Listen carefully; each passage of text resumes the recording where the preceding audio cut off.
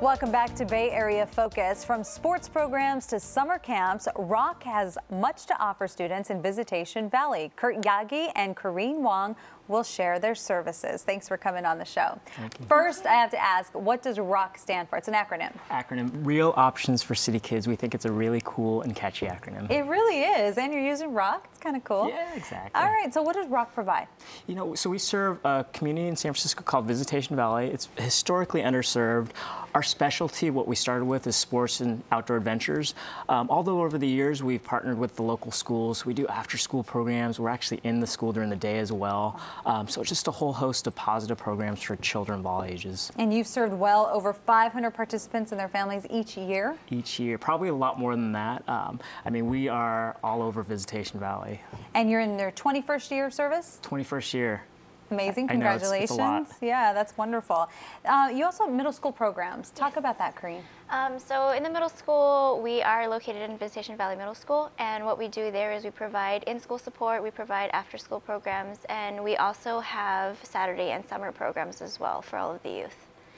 And what are some other programs? So in the after-school program, we provide academic support and we do enrichment activities, everything from recreation to cooking. We have a teen center where they're focusing on art this year, and we have a really great tech program as well. And you play games too. Yes, we do. We play lots of games.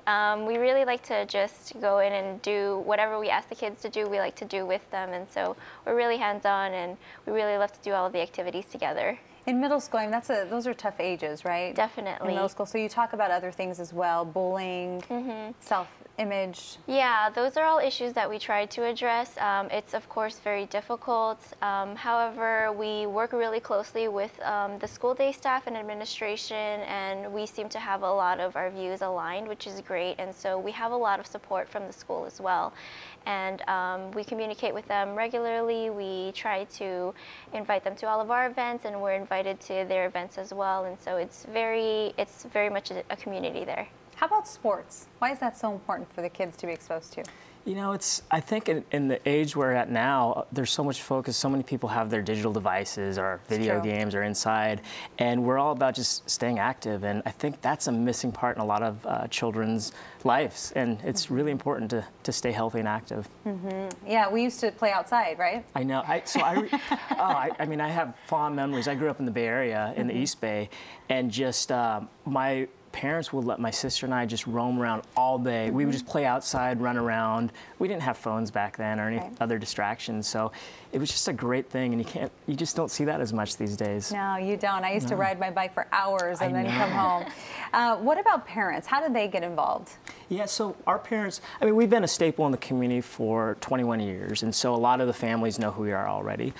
We do have a big focus on the parents of our participants. So, you know, we're running an elementary and the middle school site, and so we'll do lots of assemblies, we'll do workshop with parents, just anything to engage them as much as we can. You know, we try to do with our young people. If they don't have the support at home, sometimes it sort of negates itself, and so trying to develop the parents too is a big thing that we work on. And Corinne, you really are working directly with these students and with the parents. What does it do for them to be in the program, and what kind of change do you see? Yeah, well, I mean, I think that for one, the most important thing is that it gives the youth somewhere safe to be after school, because we are in a neighborhood that can, you know, be a little dangerous for them.